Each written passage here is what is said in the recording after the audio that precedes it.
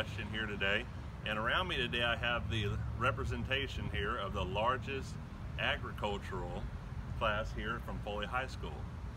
Anyways, the question was, what is the major difference between centipede seed that is coated and non-coated? The fact is, centipede seed that is not coated is simply centipede seed in the raw. But what makes the coating so much special and different is it includes a micronutrient package along with fungicide and other elements that are needed for the overall plant health to help get the seed out of the ground and established to get the lawn started off sooner and quicker. Anyways, if you have any more questions, feel free to ask Alan, and also you can look us up at Century Seed.